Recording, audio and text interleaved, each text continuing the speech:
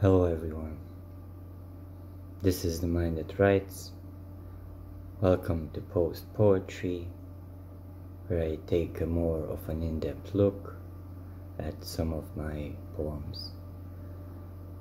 The one that we'll be looking at today is The Side Merchant, and to make it a bit easier, I will talk about the idea behind the title, the first stanza, the introduction, and then the end of the poem. The Side Merchant originally started out as the idea peddler, and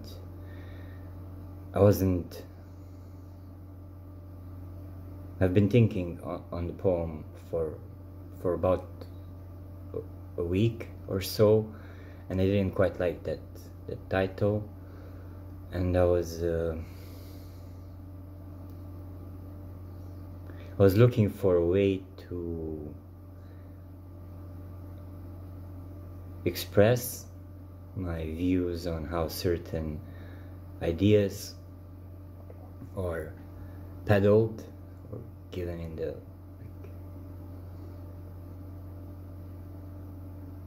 they're given almost as if traded on the black market, so to speak. Peddler. So I ended up looking at the word idea, and according to our good friend Google,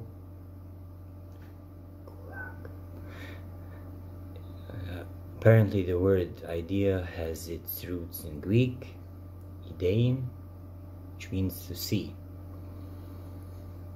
So, in order to see, you need sight.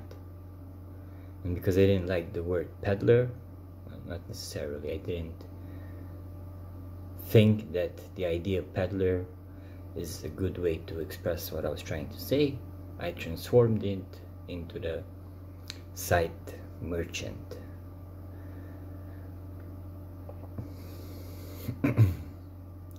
In my mind, when I started writing the poem, it was something along the lines of you're walking around in a market, and there's a merchant who draws your attention,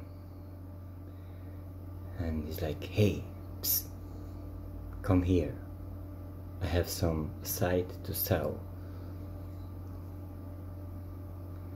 Hey, come here, I have some ideas to sell you. Anything you ever wanted, desired, thought of. All here in plain sight. All here as simple ideas. You might want to check it out. And then I say, I'll have some. The merchant replies, best of luck, my friend.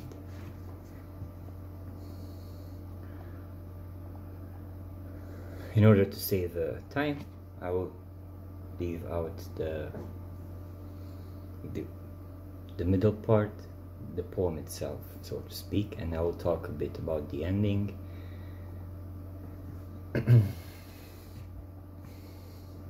The ending goes as such.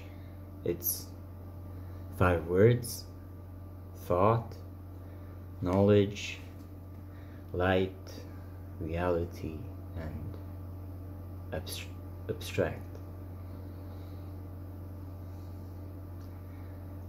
I was looking at these words because in the poem I describe all of them, and I talk about how in the absence of thought this happens, absence of knowledge something else, absence of light, absence of reality, and in the absence of the abstract, things that happen.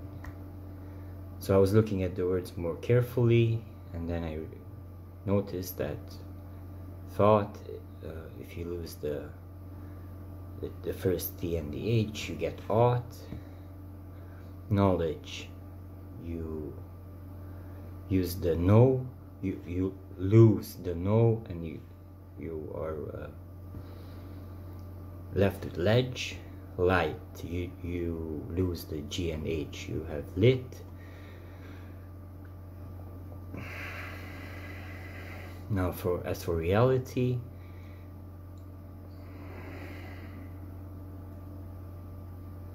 I'm not sure where it is. Act according. I may have left it out. Either way, the abstract, you can get act from it as well. So the ending goes like this: thought, knowledge, light, reality, abstract. I ought to look over the ledge, see the sun being lit into a ball of fire, act according to the pulse within a beat, a rhythm that roots me into the ground, reaching, expanding towards the high beyond. I ought to look over the ledge. The sight merchant sells me sight, then I ought to look with my eyes. Thought, ought. Over the ledge of knowledge. See the sun being lit into a ball of fire. Light, as we know, comes from the sun, and lit into a ball of fire, well, there you have it. Act according to the pulse within a beat. Act, abstract act, according to the pulse within a beat. There's a beat, and there's the pulse within it. A rhythm that roots me into the ground. So beat, it's like a beat, but the beat has a rhythm which roots me into the ground. And from there, this rhythm, or I, or my sight, or how I see things, I'm reaching, expanding towards the high beyond, so to speak, like back there.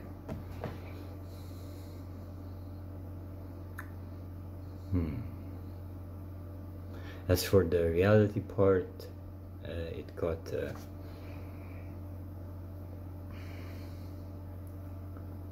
I think it got there's the reality is set in the background. So you see the sun being lit into a ball of fire, and the reality in the background makes you act according to the pulse within a beat. That's how I visualized it at the time of writing. So yeah, I think that's about it. I hope you liked it, and as always, I'm curious about the way you interpreted the poem, or if your interpretation is significantly more different than mine. Anyhow, have a wonderful day.